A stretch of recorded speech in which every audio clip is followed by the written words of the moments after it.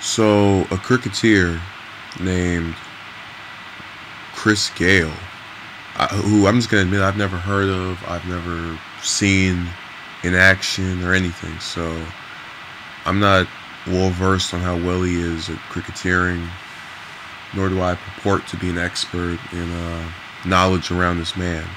I do know, however, that the incident that he was involved in stemmed from this woman apparently coming up to him and, complimenting his skills, and him telling her, "Oh, you can come with me and get a drink afterwards," something to that effect.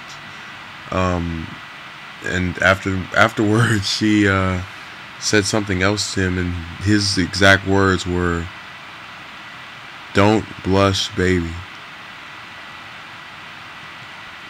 Now that was the comment he made that ended up costing him $10,000. Don't blush, baby. So these three words, I'm going to emphasize this. These three words landed him a giant fine of $10,000. Three words. And, there were charges that it was sexual harassment. There were other charges that it was inappropriate. The whole thing with comments of that nature and things of that status that express interest in the person of the opposite sex really are kind of, in my view, not consequential, because we have so many things on television, so many things available really everywhere that allows you to see that same type of comment being made. I really just saw this, him flirting, him trying to get with some girl. I'm not aware of his relationship status, so I'm just assuming that he was trying to. I mean, he asked, basically, CNN's article said he propositioned her, which kind of sounds a little suggestive, but then at the same time, what he said was suggestive. And all I can really get at is it's not a big deal. They have a whole section down there of comments people made in regards to this, calling it inappropriate and disrespectful.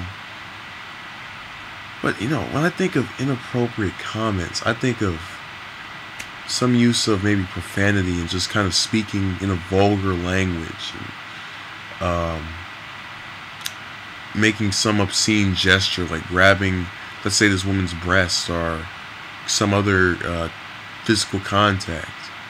I go up to you and I say, "Don't blush, baby." Again, I'm not. Was it in front of the best audience? Maybe not, but it certainly didn't elicit the negative attention it's given him, and definitely not the fine. That was ridiculous. There's no reason why a man should have all of that money, I guess, ejected from him because he tries to flirt with some girl that apparently had no problem talking to him. She approached him. I'm not trying to say two wrongs make a right, or her doing what she did initiated that, but their contact was started by her, and I don't think she should be at fault for this. I really, he's accountable for what he said, but it's not worth getting upset over. What is the big deal about somebody? I say things to the girls all the time. What's the big deal?